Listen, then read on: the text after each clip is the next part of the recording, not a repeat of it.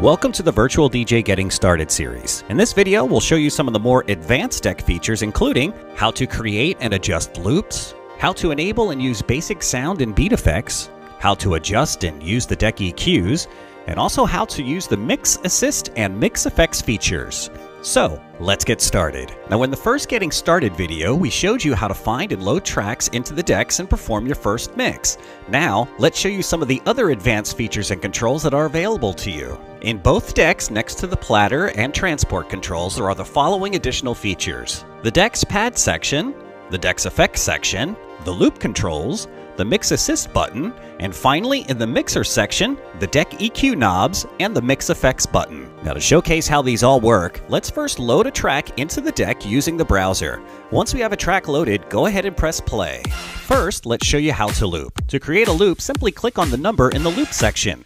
Virtual DJ will now loop the audio by the number of beats that's shown. Additionally, when you create your first loop, a window will appear for you to set the loop direction to either loop forward or backward. You can also alter the length of the loop by clicking on the arrows next to the beat number. The pad section offers 4 modes of exciting effects, each with 4 pads to use. There's the beat grid, the popular loop roll,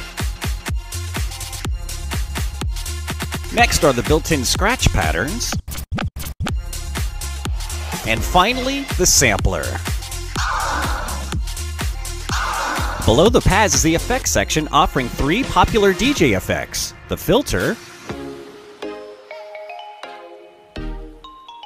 the flanger effect,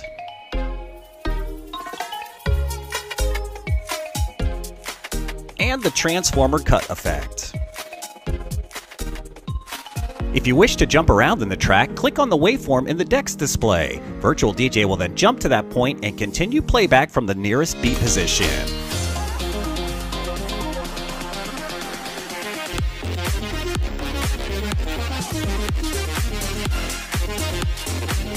Now, in the mixer section, you can find the classic 3-band EQ controls, where you can boost or cut the track's low, mid, and high frequencies.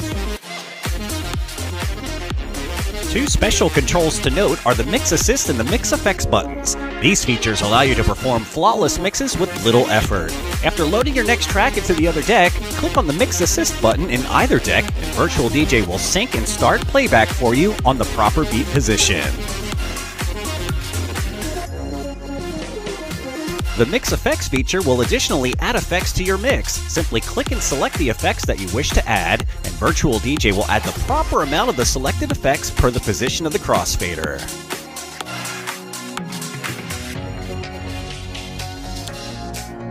Now that you know where all of the cool and advanced controls are, we invite you to jump in, play around, and get creative. That'll do it for this Getting Started video. Be sure to check out the other videos in this series so that you too can get to know your way around Virtual DJ.